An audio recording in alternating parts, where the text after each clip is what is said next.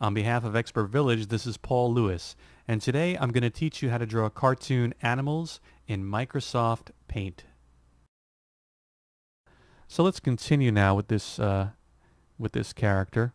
I'd like to go and make some ears for the character. So click on Line and bring a slanted line out like this,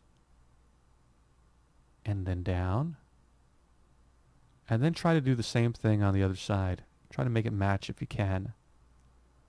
Out,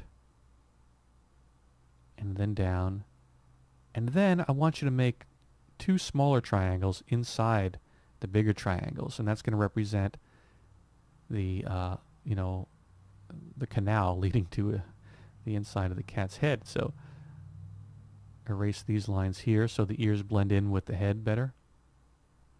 All right, coming along there.